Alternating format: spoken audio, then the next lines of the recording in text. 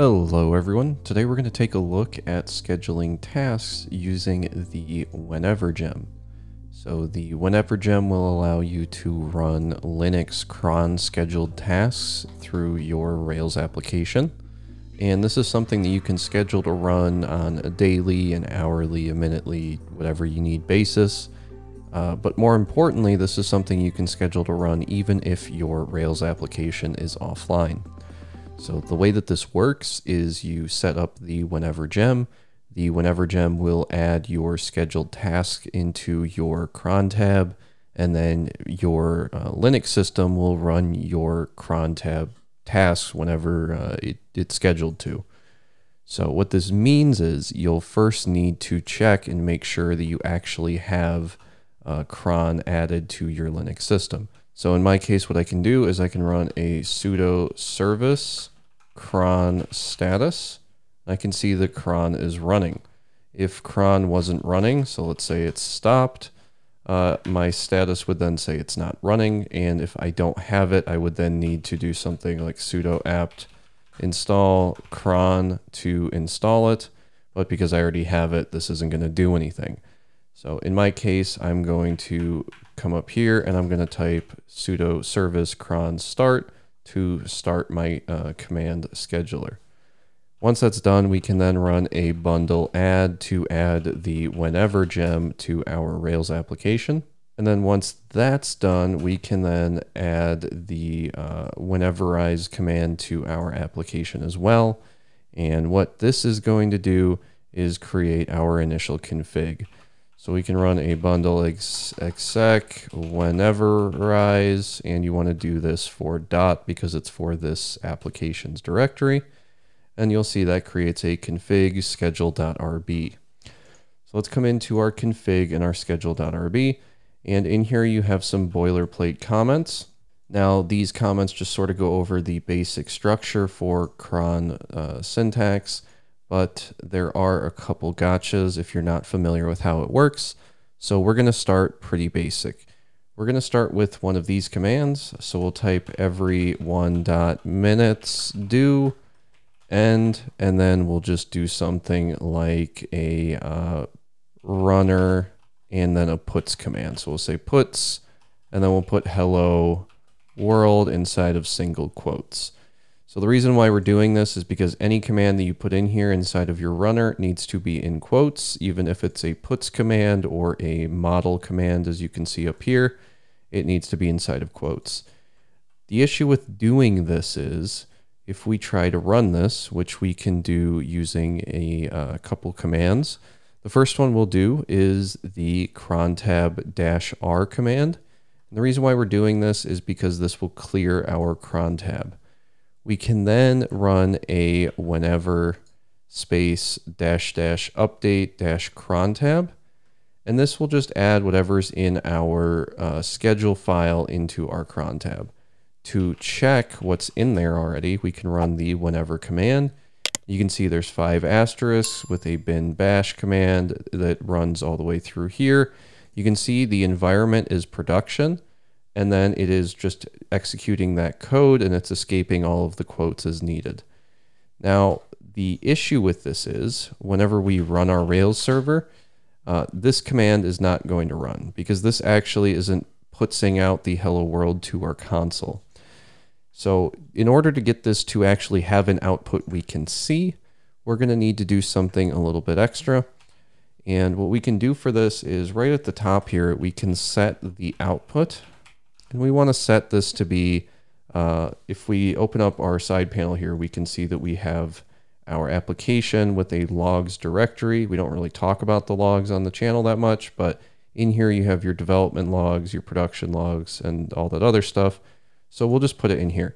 So we'll just put it inside of ./log/cron.log, and then we can save that. Now to reset this, we're going to have to run our crontab-r to clear our cron tab, and then we can run our whenever --update cron tab.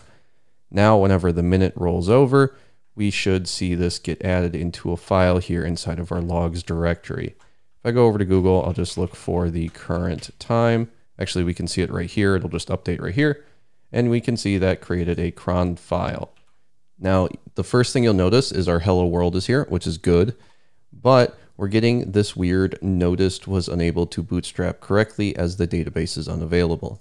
The reason for this is, like I spoiled earlier, when we type the whenever command and we full screen this, we are running this in the production environment, but we don't have a production server set up. So ideally, we would change this to run in development. And the way we can do that is with another command. And let me actually add in some comments to our schedule file here so that we can keep track of the commands we're using. So we have the command to clear our cron tab. We have the command to update our whenever cron tab. Now we're going to add one more, and this is going to be the command we can use to update our cron tab with a set environment. So we'd still do the whenever --update cron tab, but now we pass in --set with environment equal to, and then your desired environment in single quotes. So in this case, the command will look like this. We just call whenever, update the cron tab, set the environment to development, and then we can run this. And now if we wait for this to tick over and we come in here, so once this is at 56, we should see another notice in here that hopefully clears things up. I'll just go ahead and save this while we're waiting. And there we go, it just ticked over. So now we should get a third thing in here. And this time we only have hello world. We don't have the noticed was unable to do stuff error. So that's working as we would expect. Now, a good thing to do in here, just to make sure that we're getting the right time, is to start off with a runner that just puts the time.now. That way your scheduler block has the time. The other thing I like to do in here is just puts the current environment. And while we're waiting, we can talk about the whenever commands output. So if we type whenever in here, you'll see we currently have 3 different things. So the first one here is the time.now. The second one is the Rails environment, and the third is the hello world. And all 3 of them start with these 5 asterisks. Now that is the cron syntax. And if we come over to Google, if we open up a search, we can find a formatter for cron expressions like this one. So this is freeformatter.com. I used this at my previous job where we were paid 6 to 7 figures to deal with cron syntax and schedulers. Meanwhile, Rails handles it out of a box with a gem, but whatever. The issue is we were using Quartz, which is a variation of your cron scheduling, but this is going to use the Quartz cron scheduler format, which has 7 asterisks. Now, this is nice if you're using Quartz. It's like honestly just a lifesaver because you can just check a couple boxes for how often you want your task to repeat, and it'll just generate it for you. So if I change this first asterisk here to like a 5, we can even hit describe expression, and it'll tell you that this is at the second 5 of every minute. So every minute, 5 seconds in, this task would run. Unfortunately, because this is with the 7 asterisk syntax, if we try and convert this to the 5 that we have here, and we hit describe expression, we'll get an error. So for this, you're going to want to come to something like crontab.guru, where you can do something similar and try to figure out what syntax you'd like. So maybe we set this to an asterisk, and now it says every minute. Maybe we want it to run only on the first minute, the first hour, the first day, the first month, and the January, right? So this is your basic syntax here. Now you can set stuff like step values, you can set ranges, those will all work. Your other option is this crontab.cronhub.io, which also has a similar format that explains how some of these things work. But okay, so that is sort of how I come up with my schedules. I just go into some tool that helps me figure it out. But let's say I want this to run every day, and I want it to run every day at the 23rd hour and 59 minutes into it. Then I would do something similar to this. Now you'll notice in here, we're running this every minute. The reason is this syntax doesn't give you access to the seconds, so that is something to be aware of. It's not a deal breaker though. You really shouldn't be scheduling stuff down to the seconds in most cases, and there are other plugins you can use for second-based inputs. But okay, we're going to open up our console. We're going to hit Control L, and then we're going to type whenever, and we'll take a look at this. So this is all of our current stuff in here. Let's run a cron tab -r, and then we'll run our cron tab update cron tab, and then we'll run our whenever command again, just to make sure it's in here. Now that that's done, we can come into our cron log, and this time must have just ticked over. And you can see now it's saying hello world. This is the development environment, and it fired at 5:01 a.m. because I'm doing this at 5 a.m. like an absolute degenerate.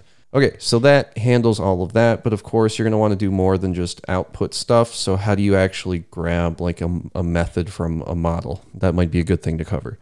Of course, because this is all Ruby, you can do pretty much anything you want, but we'll cover something like calling a category method. So we'll say category.method name, I don't know. And then we'll come over here, we'll open up our app, our models, and our category.rb. And then inside of our category, we can do something like a method. We'll make this off of the class. So we'll say self.scheduled_category. And then in here, we'll do something like category.create. We'll give it a name, which we'll set equal to scheduled at, and then we'll do time.now. And then the other thing we can do is give this a display_in_nav set to true. This will just cause it to be visible in our nav bar once it's created so that we can see it right away. So we'll go ahead and we'll save this category. We'll come into our schedule, we'll save this, and then we'll come into our command line and we'll do a cron tab -r, and then we'll update our cron tab. And then we'll go ahead and type a Rails S and open up our log. So I'll just go ahead and clear this and save this, and then we can come over here and refresh.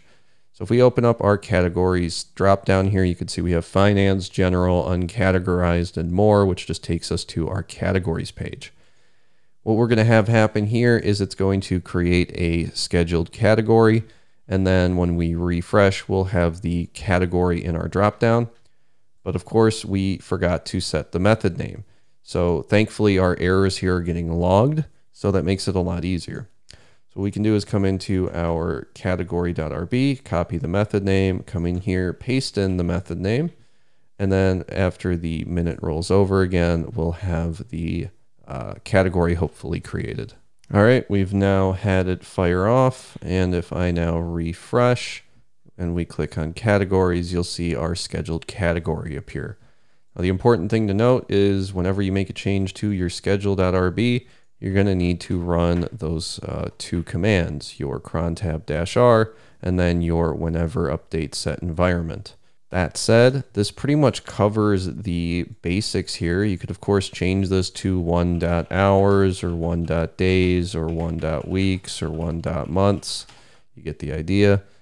I am using minutes here just because it's a lot easier to test. But then if you come over to the GitHub repo for the Whenever gem, you can find some other examples where they even do stuff like run rake tasks through the scheduler. They also create their own custom job types. So there's a lot here that you can do. Even aside from the runner, you can see here, if I scroll in, so you don't need a magnifying glass, that they run commands with a task and an output. They run rake commands. They even run custom scripts with environment variables and stuff like that. So it's really up to you what to use. I know that this gem doesn't really get updated all that often. I think the last update here on main was, looks like 3 years ago, but it still works. You know, if it ain't broke, don't fix it. But yeah, I would suggest looking at the GitHub repo and trying to incorporate this whenever you need to do any sort of scheduling. And yeah, hopefully this was helpful, and hopefully I'll see you in the next video.